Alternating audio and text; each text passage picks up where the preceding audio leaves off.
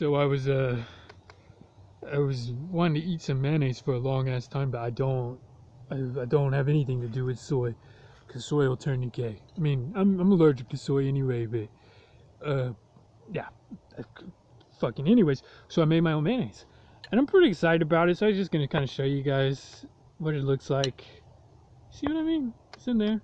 So you just get some like olive oil or some avocado oil, or I think avocado oil would be better. I haven't actually tried that because that shit is so expensive, but the organic olive oil is expensive enough. But they cost like the same price, but the avocado one is like a tiny vial. Like, what the fuck am I gonna do with that? Anyways, though, yeah, so you just blend that shit up with like half a teaspoon of sugar, like a tablespoon of vinegar, a tablespoon of Dijon mustard, and then some raw eggs, and you get mayonnaise. It's fucking amazing, tastes pretty good, and no soy, so you're not gonna get a little baby dick if you eat it. And okay, so fuck, what was I gonna say? Shit, there's my house. I don't even care. I got guns. Come over. Fuck, what was I gonna say, man? There's just so many race mixing pieces of shit in my town. It's fucking disgusting.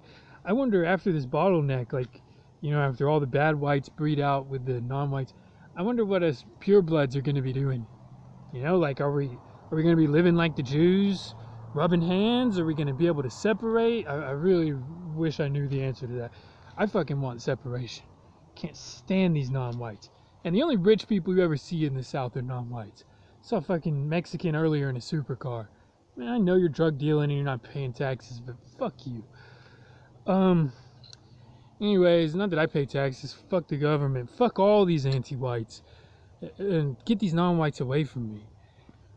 But anyways, yeah, so I just wanted to kind of, you know, like, I'm pretty happy about that.